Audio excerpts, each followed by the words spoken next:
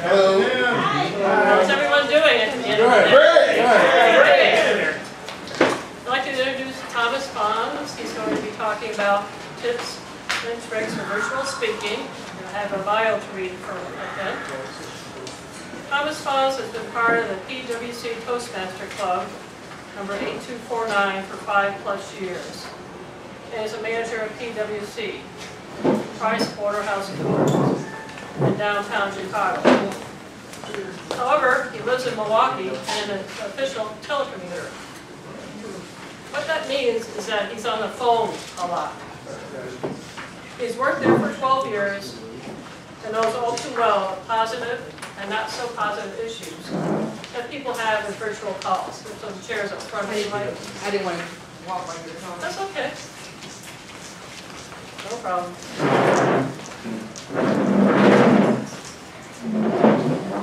It's worth noting that Chicago PwC Toastmasters does have a dial-in video conference once a month. Tom and others have been able to participate in general meetings from home. Tom has done table topics and speeches this way, and highly recommends that at club and offices where there's a strong telecommuting culture, consider it. He is on WebEx sessions, Google Hangouts, and other video conferencing tools much of his day, and has seen and heard it all. He wants you to share with you some of the positive things that you can do to make video calls and virtual meetings go better. Tom's Toastmaster designation is a CC, Competent Communicator. He's working on his Advanced Leader Bronze. So let's welcome Tom.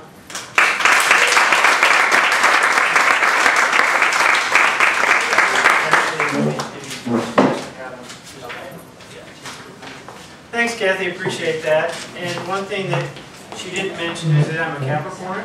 Any other Capricorns in the room? You'll get this. You'll get this. Thank you. I'm just kidding, obviously. And the other thing is probably that I like to dance, but that's kind of a dream of mine. That's why I'm a telecommuter instead of working in an office. That's another deal. What I want to start with, and I know that we're going to have people coming in the next few minutes, what I want to start with is that you are here for one of 3 reasons, probably. I'm keeping you from dinner, but that's not one of the reasons. One of the reasons is that you are a telecommuter, or you're on virtual conference calls more often than not. You deal with conference calls where you have 4 or 5 people, whether they're your own team, whether they're clients. I've done both, and I've done both for probably 17 years now. It's become more important to us, and I'll tell you about that in a second. The second reason you might be here is you're curious. You're curious as to how this applies to Toastmasters presentations.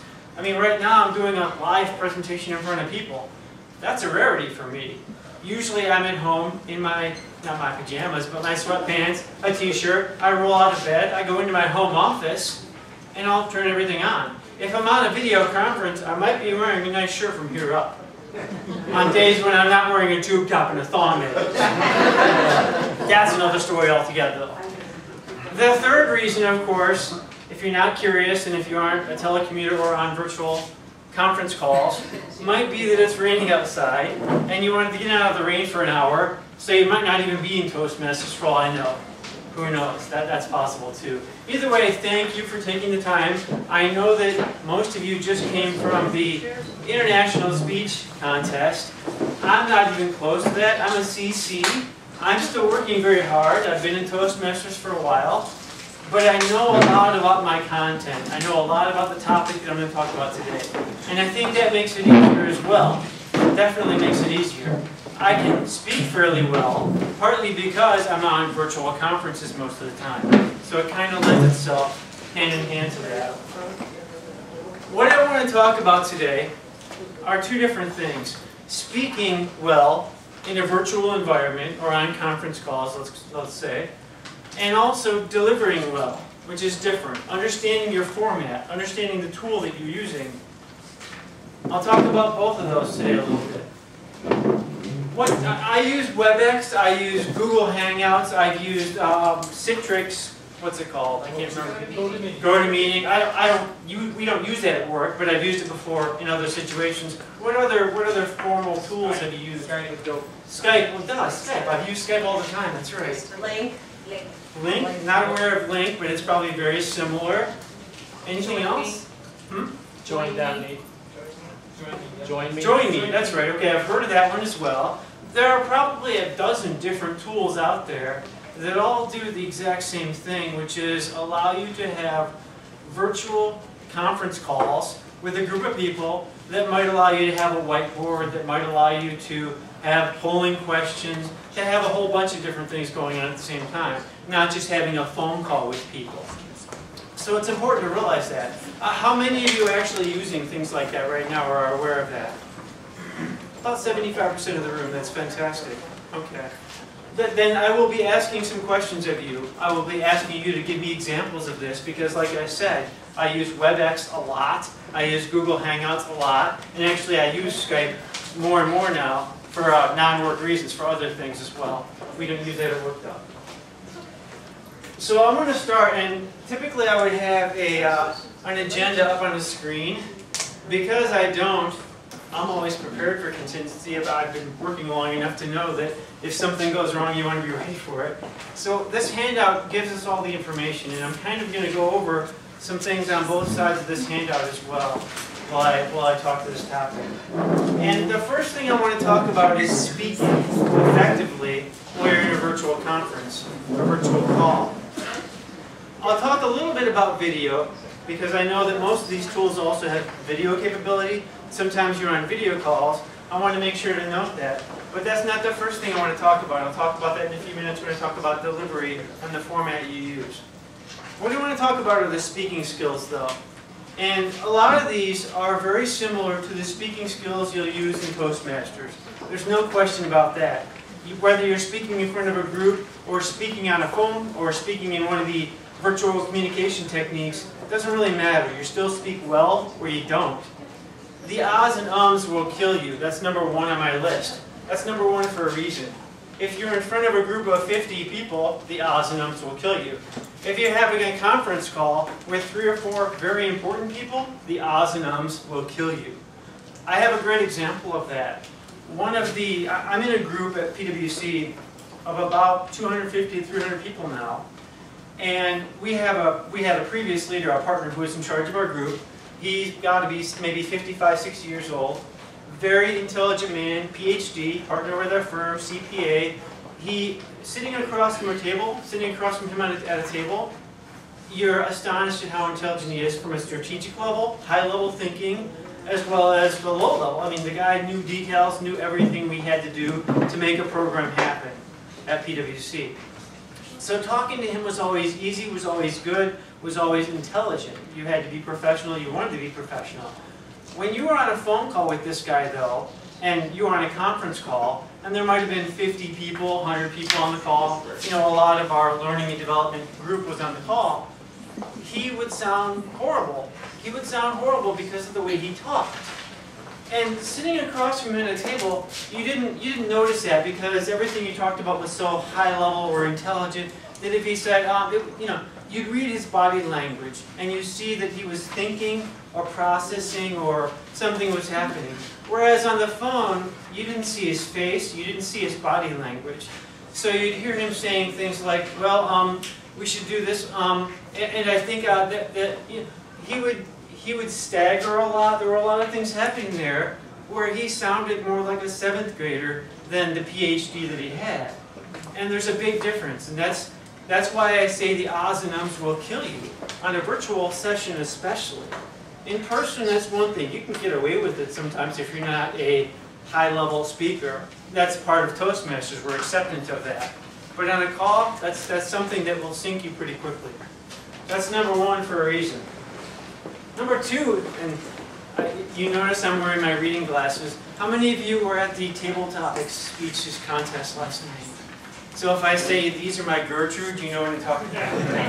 If I don't have my reading glasses, that's my number one right there. I need to have my reading glasses sometimes. Number two is slow down for a reason. And for a long time, I was a victim of this as well. The idea of going quickly. Once again, in person, you can almost get away with that. You can almost go quickly, people will follow you, they'll watch your body language, they'll see what you're talking about. When you're on a conference call, going quickly means a couple of different things, or indicates a couple of different things to people. You're either in a hurry, you're urgent, you're talking about something urgent, or you need to go to the bathroom, and you're talking quickly because of that. And people tend to turn off when you go quickly on a conference call. If you talk quickly, they don't have reason to pay attention because it's hard work. It really is hard work when you talk fast. You can do it, you can get away with your friends, but when you're on a conference call with your team even, you want to be careful about that. You want to, I always say be professional, and I'm assuming, you know, those of you that are here today are in an environment where you want to come across professionally. You don't want to come across as though you're not. So going slow is important. Going slow, and that brings me to point number 3, I believe, which is be deliberate. It's point number 3, right? Yes. Thank you. Being deliberate means that you be slow, but you also be careful about what you say. And you don't repeat yourself, you don't babble, you don't need to, because you're slow and careful about what you say. Not going slow, going fast, and babbling or repeating yourself are very similar on conference calls. My wife, of course, complains a lot that I babble and that I repeat myself. My wife complains that I babble and that I repeat myself. See what I did there? Yeah. But I'll give you a second to get that. But the truth is, that comes across as though people can multitask, you know, oh, he's going to say the same thing 5 times.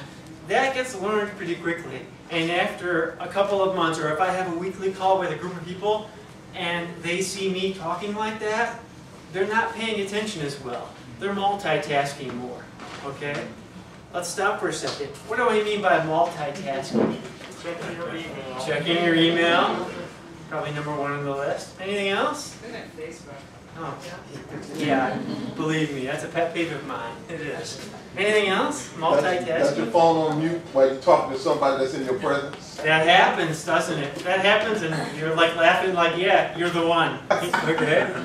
It's true. What else? Preparing your slides for the next meeting. Getting ready for, okay, not paying attention at all, or just minimally paying attention because you're preparing for the next meeting. All of that, and there's probably a lot more, there are probably many more good examples, but all of that drives me nuts, first of all. Secondly, it's been scientifically proven to be a fallacy. Multitasking doesn't work. It's a bad thing to even try to do because you're not paying attention to the moment. It's not you focusing on what's going on. More often than not, multitasking is very detrimental to you and to your team. There's nothing that drives me crazy more, and I have an example of this as well. There's nothing that drives me crazy more than one call that I'm on, specifically every week I'm on this call. Oh, I could say this person's name, but if any of you are related, you'd go back and tell him I knew you would. He drives me nuts, and I don't want to say I hate him, but I don't like his behavior at all. You hear him constantly typing in the background. There might be nothing going on or discussion on the call, but you hear him constantly typing in the background. You know he's doing something different, returning emails, doing whatever. He's busy. He's a director with our firm, whatever. He's busy. I'll give him that, but not really. And what proves the fact that he's not paying attention and multitasking, even though he says he's good at it, is that 45 minutes into a conference call, he'll be like, Tom, would you repeat that last question? I didn't hear that. Oh, Kevin, whatever. I just talked about that for 20 minutes. Where were you? I don't say that out loud, but in the back of my mind, or I might use same time or some feature, or a chat feature, to let one of my friends know that this is absolutely stupid. Why is he asking a question about something that I just spent the last 20 minutes on? Because he was multitasking. I digress. So multitasking, question? Some of that depends on the agenda. Like I'll be on teleconferences where there have to be report-ins, and individuals are reporting. Certainly. And when they're reporting about things that are not related or of immediate interest to me, I hit the mute and I'm busy typing. So it seemed to me that the first mistake that this person is making is he didn't hit the mute. He should be smart enough to do that. Okay, should we kick him out right now? You're kind of going against exactly what I'm thinking is the right behavior. But this is the reality, though. But I'm sure you're a nice guy otherwise. Yes, it is the reality, but it's the reality that drives people who've been doing what I do for the last 17 years crazy. Because it means I'll probably have to take 10 minutes to explain something to him a second time that I just spent 20 minutes on. But another way of looking at it, and I don't want to ask what your name is because you probably don't want to know. Another way of looking at it is, I lost my train of thought because of that. See? Another way of looking at that is it's a waste of time. It's a waste of a person's time. I mean, if I spend 45 minutes in here, and all of a sudden half of you come back and say, wait a minute, let's go back to point number 2. Weren't you paying attention? I mean, so part of me, in a professional way, wants to say, you know what? Some of us work 10 hours, 12 hours a day sometimes. I don't want to waste more than 45 minutes on this, so pay attention. That's kind of what I'm trying to say. And some of you might be in the exact same situation where you want people to pay attention. So the funny side of that is we're going to video a lot more now. It's not just virtual communication, using our phones, using these tools. We're using the video cameras a lot more often now. And we're doing that, in my opinion, because the leadership is probably so sick of us not paying attention or us multitasking that now we're on WebEx and we're told in the invite, make sure you have your video camera on. Or we're using Google Hangouts. If any of you know what that is, we all have Google now, PwC. And Google Hangouts, you can video chat pretty easily. So now, of course, I always wear a shirt to work. Because I always have to. If I didn't, wouldn't that be weird? For so many reasons. But either way, I mean, I think it's the multitasking thing that you might say it's a reality, but the other side is we're compensating for it in ways that I don't think we want to be. So if you find a way to avoid multitasking, if you find a way for people to be there, that's a great thing. And some of my other techniques have to do with that exactly, have to do with that precisely. The whole idea of letting others talk is one of those ideas. So it's nice that you did that because that actually worked really well. Letting you talk. Number 4 has to do with letting others talk. Why is that one important? Getting people to buy into what you're saying. Getting people to buy into what you're saying. You keep them engaged. Keeping them engaged, excellent. Sharing ideas? Sharing ideas, which is extremely important according to this guy right here. Everybody might have something to add to the phone call or say.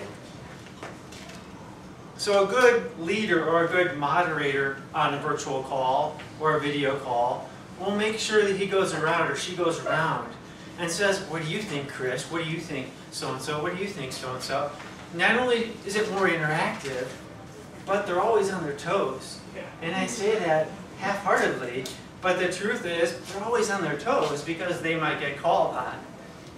I'm not in charge of some of these people, but I have good calls. I have good calls and people pay attention because they know they might be part of those calls. They might need to give me information, or they might have to be saying something or doing something or paraphrasing something or commenting on something. So the idea of sharing the floor isn't something that happens often in Toastmasters speeches. It's something specific to virtual phone calls, virtual sessions. But it's something that's essential. It really is essential, one way or another. Even if you just have a graph on the screen and your whole point is, well, what do you think about that graph, so-and-so? Can you understand what that's saying, so-and-so? It's just a matter of asking specific questions to specific people to keep them on their toes. Other comments about that? It's a great idea. Thank you. Just it also be useful in speaking in Toastmasters, so they don't talk about it that much. Just say, have you ever had that experience? Or do you know what I'm talking about? Those sort of things. That can create a conversation in the audience, much less the lecture audience sometimes people get to in Toastmasters. It's very true, very true. Good point, good point. Any other comments? The last point, point number 5 that I have on here that has to do with speaking skills, specific speaking skills, is the idea of going back to your agenda virtually and vocally. Visually and vocally, I'm sorry. Visually and vocally. Not only do I go through and point out, number 1, 2, 3, 4, 5. I say number 1, 2, 3, 4, 5 as part of my talking on the call.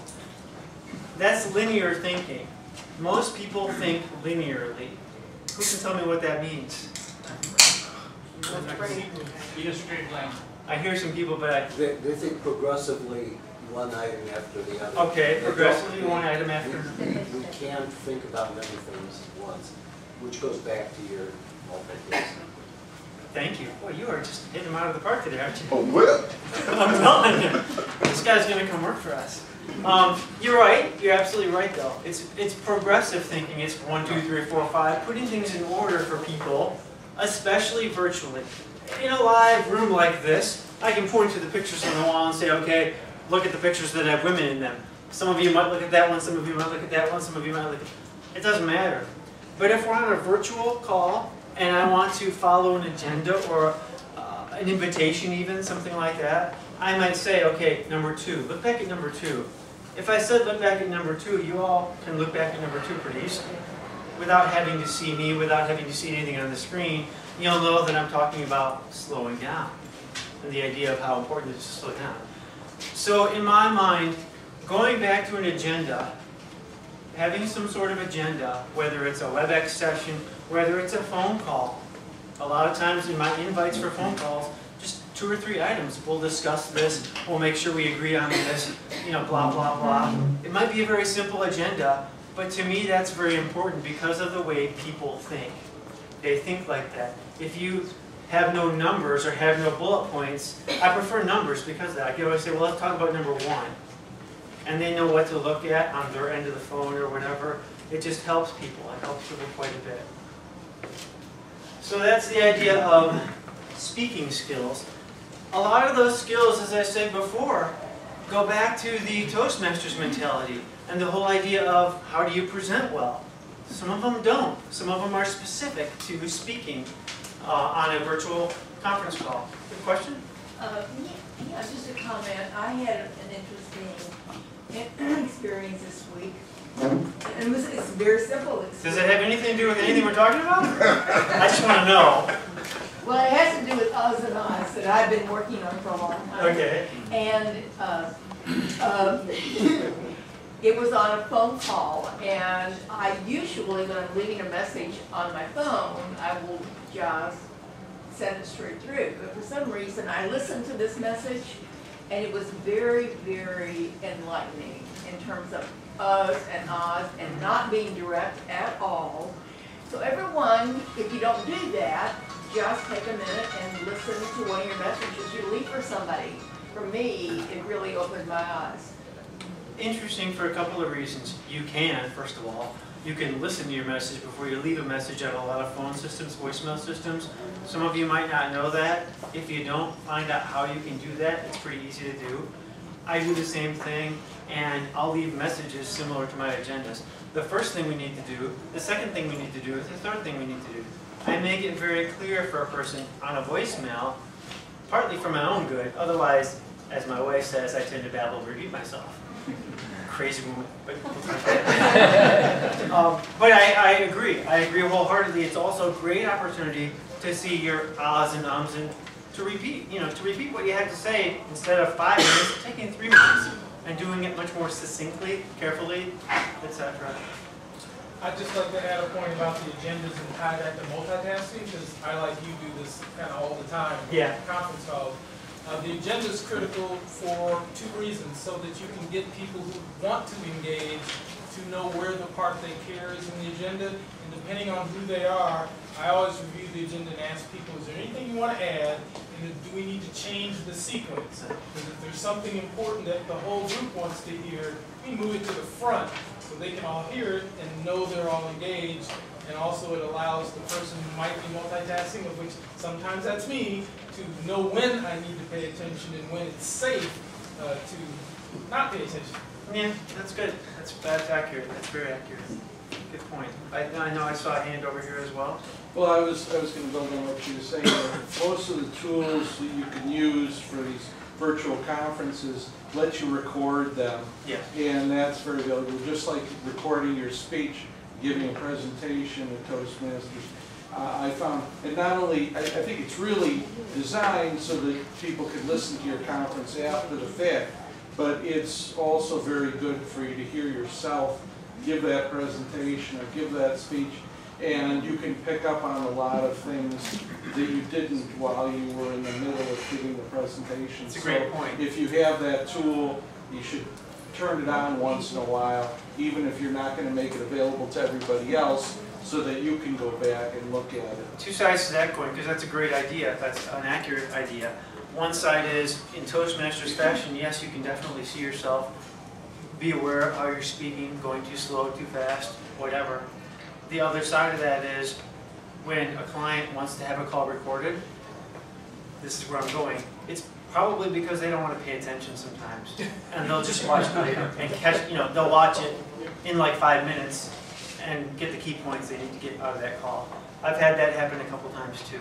So, it's a good side and a bad side, definitely. I agree with you though. I agree that it's good to have that recording to look at. The same reason we sometimes videotape ourselves doing speeches, because we might see ourselves doing something we had no idea we did. We had no idea that was a common trait or something like that. Excellent. One of the best ideas for seeing yourself in the moment on a video conference is to put a small mirror next to your monitor. Watching yourself teaches you an awful lot about yourself and keeps you on point in giving your presentation. But I think that might be a little distracting. I know that on my computer screen when I'm doing a virtual presentation, I can turn the camera on or off to see myself, and it's very distracting. So he's the kind of guy who stares at himself in the mirror too. Is that what you're saying? I'm definitely not saying that. That's not what I'm saying. People in the mirror glance into it while you're talking. You'll get an idea of how clear you are and what kind of presence you're giving to the people on the screen. I think that the key point there, it's something I learned a long time ago, having the mirror just to show that you're smiling. Because I can't remember who told me this such a long time ago, that if you're smiling, they can kind of tell you're coming across more positive, and that's a great thing. I want to be conscious of time here and kind of go through some of the delivery skills that I have on the other side of the sheet, because I think they're equally as important, the delivery skills. I put a few things there that are solely related to virtual conference calls. One of those is knowing your format. I mean, we named 7 or 8 different formats. I said I use WebEx, I use Google, I use Skype once in a while. I know those pretty well because I use those so often.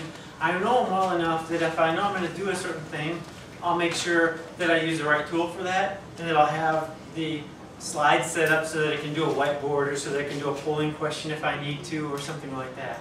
I think that goes without saying that you want to know your format. When I'm talking about a telephone call, a conference call that you're on, without any sort of technology other than the phone, what do I mean by that? Knowing how to use mute, or knowing how to force somebody else on the mute. You've been on a few calls like this. That's exactly what I mean. I've been doing this 17 years. I'm very conscious of my mute button. I understand how to use it. I understand how not to use it. To say that, well, this makes me sound a little bit anal maybe, but to say that it drives me nuts when every time the same person, oh, sorry, I was on mute and I didn't realize it. After about a year and a half, you're like, dude, don't you know how to use your phone? You know, little things like that. As you can tell, some things drive me crazy. That drives me a little crazy. But yes, when you're just using phones, the mute button, it's important to know, yes, I'm on mute, no, I'm not on mute. If you need to put a post-it note up or do something like that, do it. Because the other side of that, and I can be funny about it, but I can be serious as well. I'm on a lot of client phone calls with partners, directors, important people in our firm. I don't want to sound like, oh, you know, I don't want to sound like an idiot, like, oh, I forgot that I was on mute. They don't do that very often. It's something that I only see in our team, and, you know, something that I definitely think of isn't as professional, isn't as high level. So it's important to know your platform. Question? Well, one of the things we're on conference calls, and if, because I'm at a store, if I put my call on hold, it throws it into music, and then the whole conference gets music, you know. That's great. So, So people can dance if they're bored. like, be aware. That goes back to my I like to dance, you know. You just need to be aware of you can't use the hold button Yeah. on a conference call if it has the music. Do that. That's good to know. Most people don't know if they have music or not. Yeah. Surprise, surprise. All of a sudden everybody hears music and you're like, uh-oh, who is that? You usually know who it is. Obviously. The second thing, and again, I want to be conscious of time here, and I'm sorry, because I think I packed maybe 6 hours worth of material in 45 minutes here. I know there's a lot of discussion we could have as well about this, but I want to make sure we get the gist of it, the main points we need to. The second point is genuine value. Make sure the call is adding genuine value. And I simply mean, what's your objective? What's your goal? What's your next step or your action item that comes from that? Because the people I work with don't like to waste an hour. All my calls now are 45 minutes because of that. And if I can do it in a half hour, I'll do it in a half hour and make certain people happy. But I don't want to waste a half hour of their time either. So I had better start the call with, this is what I want to make sure we get accomplished on this call. These are the next steps that I want to come from this call, or something like that. I want to make sure I'm delivering genuine value. This might not always be the case in my teams. We might just have a weekly call where we just catch up on stuff. But if it's anybody, I hate to say more important because that's not what I mean, if it's anybody higher level than my team, a client or something like that, I'm going to make darn sure that before I go into that call, I do my homework and I'm ready to have that call with them. And then I'm able to deliver genuine value. I was going to say that if you have a half an hour phone call, for example, when I had a phone call for a group of executives a couple days ago, I got everything done in 15 minutes, and they were so grateful for the 15 minutes because I know they're busy people. So you can be a hero if you can, you know. A good way to look at it. You can be a hero. I'm your hero. Go dance now. Yeah. Okay. Good. Very good. The next point, I'm using my glasses again here. The third point on the list here is similar to the speaking, where you want to have a structure, but don't rely on PowerPoint. I knew coming into today, I may or may not have PowerPoint. I made sure to have my agenda kind of on a sheet of paper, just in case I needed to hand it out. I wasn't going to hand this out till afterwards otherwise. Whenever I set up a call, as I said earlier, I always put 2 or 3 bullet points or 2 or 3 numerical points in that call to kind of give them an agenda. When I have a slide deck, it's not 73 slides long. I might have 5 slides. That's what I had today, 5 slides. I figured I only had 45 minutes. 5 slides is more than enough. All right? It just has the agenda and these points on one slide, those points on the other slide. I saw, I believe her name was Amy, talk earlier. She talked a lot about presentation and how important it is in presentation, the fact that you don't use a slide deck. And I agree with that. I try to avoid using a slide deck when I present live, unless I really need to. But when I'm presenting via WebEx or something like that virtually, I tend to use something just to give everybody the agenda, if nothing else. You make a habit of sending the agenda beforehand by email? I do, yeah. Always? I try to make a habit of that. Just because, as you said earlier, they might have other priorities on their mind, whether it's my team or whether it's a client. They might not want to talk about anything on the agenda. There's another reason to send an agenda. If it's a complex topic or a controversial topic, you got to make sure you keep people on point, because if they want to take you in other places, you're in control of the call, at least at first. And you can say, here's what we're going to discuss, so they don't go off on tangents that, one, you're not prepared for, or 2, that are really not productive, as you said, value. Well, I really like your idea of making sure you start the call saying, okay, I sent you my agenda, this is my agenda, does anybody else have anything else we want to talk about instead, or is it okay if I go through this? Because I don't want to waste their time if they have something on their mind, you know. Absolutely. I think PowerPoint is a great tool to use because it makes the presenter think a lot about what they really want to present. So putting it on a PowerPoint, 3-4 slides before the call always helps me as a presenter before I go into a call. I agree. I mean, you want to be succinct, you want to be clean. If you need it, Keep it simple. And this is in our, my environment and my situation. If you're teaching elementary school, it might be completely different. I don't want to say it's not okay.